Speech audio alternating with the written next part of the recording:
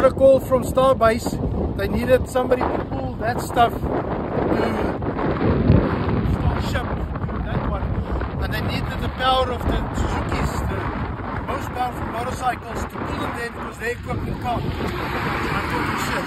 In any case, this is Starbase at Boca Chica. There's the new launch site that they're building. I'm going to try and see if we can find the other one. There's a Starship standing there as well. Man, this is impressive stuff. This is next level. So that Starship is the one that's going to fly on the 11th of January, or from the 11th to the 20th of January. They're not sure yet. And if you look that way, there's Starbase. So that is Starbase.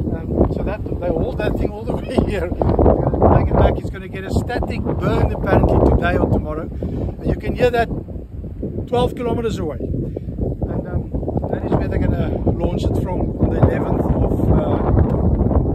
of January. We're going to see if we can come back before that, because they're going to stack the whole thing on top of each other. Crazy, huh? Woman, what in this kind of academic way will I do? When I do it, I wonder.